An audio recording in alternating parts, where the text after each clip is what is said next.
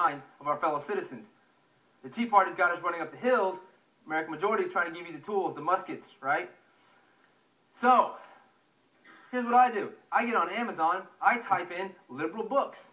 I go through and I say 1 star, 1 star, 1 star. The flip side is you need to go to a conservative, libertarian, whatever, go to their products and give them 5 stars. Okay? So literally, 80% of the books I put a star on, I don't read. So that's how it works. Okay? There's places, this is where your kids, I promise you, this is where your kids are getting information. Rotten Tomatoes, Flickster, those are places where you can rate movies. Okay? So when you type in movies on healthcare or documentaries on healthcare, I don't want Sicko to come up. I don't want Michael Moores to come up. So I always give it bad ratings. I spend about 30 minutes a day. So that's guerrilla tactics. If there's a place to comment, a place to rate, right, a place to share information, you have to do it.